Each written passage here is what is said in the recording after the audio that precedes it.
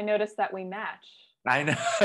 Well, welcome everyone to Horror in Color. We're here with director Lee Ann Kurr, the director and writer and producer of Student Body. Your background goes into theater. How has that affected how you kind of perceive horror as an audience member? Oh, that's such a great question, Jose. I appreciate that. I ended up doing a lot of Shakespeare and classics. I worked with some Shakespeare companies here and in London, trained classically. All of that really equipped me to work with actors in my films as a director. I feel like I can work with the actors in a more informed and empathic way. And then in terms of coming from theater to horror, I think that so much of what makes something good, especially with horror, is pacing and rhythm. And so much of what you learn in Shakespeare and classical acting and the Greeks and all of that kind of stuff that I was very nerdy about is rhythm in how you speak and rhythm in how the scene flows and how the power shifts occur.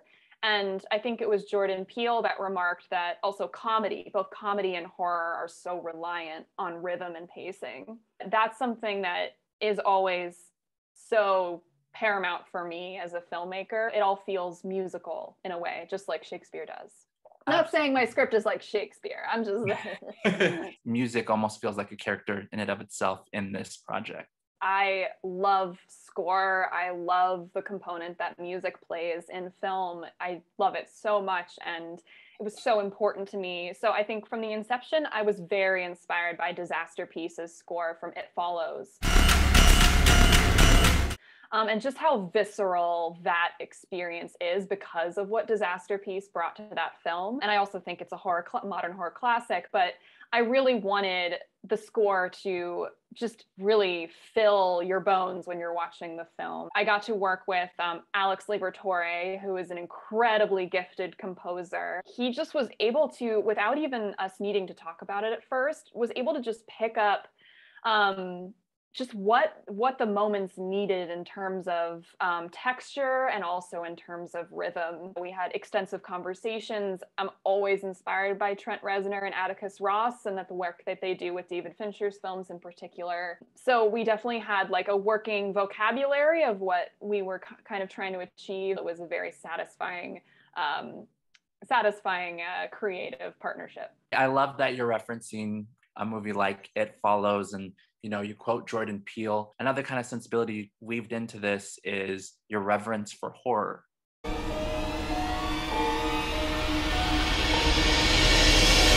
I really grew up pretty addicted to Hitchcock. Even his weirder stuff like 39 Steps just like became very entranced with his whole filmography. We love the shower scene in Psycho. We love the chestburster scene in Alien, but those actually occur in the midpoint of both films, and how the front half of both films are dealing with relationships. They're dealing with power dynamics, and they're dealing with imperfect people making imperfect decisions. It's interesting, I've heard the term slow burn with Student Body, and I agree with that, and I love a good slow burn.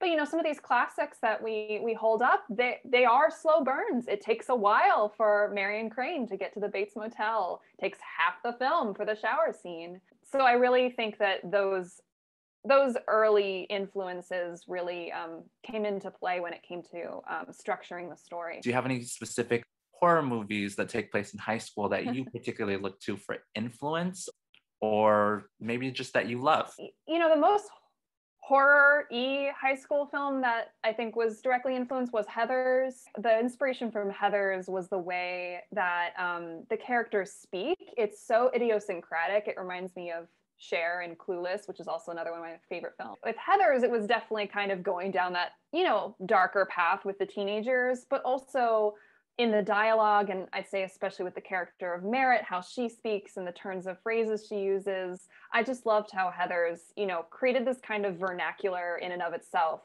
Fuck me gently with a chainsaw.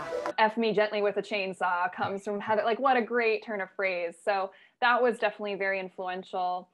And so I'd say, Jose, for me, it was less about a horror teen film where it was like, okay, 1-to-1, that's the inspiration, and more about like, oh, how is it, taking kind of the pacing from Alien, from Psycho, combining it with like, this idiosyncratic young speech from movies like Clueless or Heathers, And then also like creating a breakfast club-like dynamic with 5 teenagers.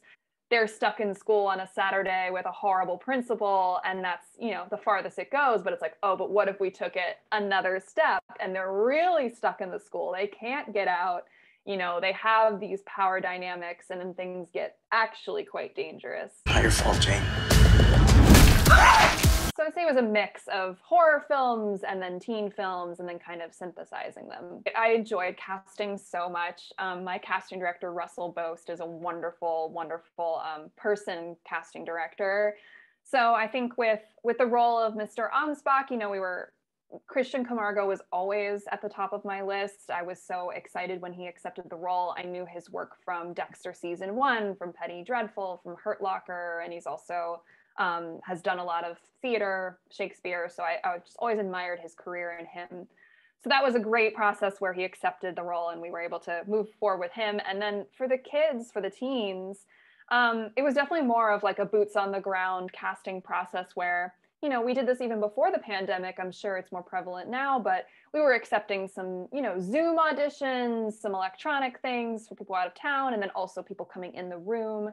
And it was a really rewarding process of, definitely deliberately making sure that we had a diverse cast, because as much as I love John Hughes, he was a product of his time, and it's 5 white kids. And I just wanted to make sure that this was going to be more representative of actually the country we live in. And it's not just all the same looking kind of folks. All these kids, they're cool, they're rebellious, they got this vibe. The other 4, Jane's a little more hard on her sleeves. But I think at the end of the day, they're all a little scared, and they're all a little freaked out. They're all anxious about their own lives, about their relationships. And that vulnerability, I think, was so important to find for all 5 of them, and finding actors that could bring that out in a really human way. And they all did such beautiful, beautiful jobs. You still have to be so firm and intentional about what you want, because we would have, casting calls where we would be like, oh, we're specifically like really wanting to look for, certain kinds of people, certain faces. We still got bombarded with tons of, actors who were wonderful and who all look the same. And the actor and, the agents, the managers, they're all pushing their clients, and, they did wonderful work. This is an intentional decision that we want to make, and we want to make sure that this, this whole creative process isn't just another John Hughes project where everybody looks the same. What kinds of hopes do you have for the industry and how things might change from here on out? As long as you're very steadfast in your intentions and in what you're looking for, we're seeing where these things are now possible, where it's not just going to be, oh, well, this is how people look if they're a hero. This is how people look if they're, the romantic interests. With Student Body, I really wanted female characters that are morally problematic. And I think that a lot of times in the past, women get to be either saints or sinners, and there's kind of no gray zone. And for both, especially Merritt and Jane, I wanted those characters to explore. Jane seems to be this innocent, but what if she does some things that make us uncomfortable? And also Merritt seems to be this Regina George, but she has moments of vulnerability where maybe you start to see why she's so harsh to people around her. I wanted there to be that complexity so that females aren't just, either like, a mother figure or like a femme fatale, and that's it. Do you have any women in horror particularly that you admire? I think the work that Jennifer Kent is doing right now is really extraordinary, with the Babadook and the Nightingale. Please pardon me if I get this wrong. Rose Glass, who is behind Saint Maud, that A24 horror film, I think was great. Julia Decorneau, I think, who directed Titane and Raw. So we're seeing that incredible perspective. I think that there are a lot of really exciting voices. And as you say, I think especially high school girls, like young girls, that has so often been this male gaze where it's, they exist to be sexualized. They exist to be, these hot teen girls. And I really wanted to show that their journeys, their actual journeys aren't about that at all. It's about them trying to figure out their own lives and their own relationships. What are your biggest hopes for it? I'm excited for people to hopefully connect to these characters and feel an emotional connection to them and to Jane's journey. There are two kinds of people, Jane. Fiddle people, hammer people. And it's my job to make you pick up the hammer.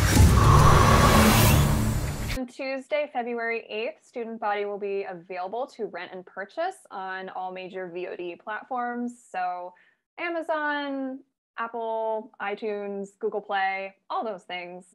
I'm on Instagram sometimes at Laanwho, LAANWHO. And then I have my website, leannekurr.com. I truly appreciate your point of view, your perspective. You're welcome on our platform at any time. Thank you so much, Jose. This was a wonderful interview. I really enjoyed doing it with you.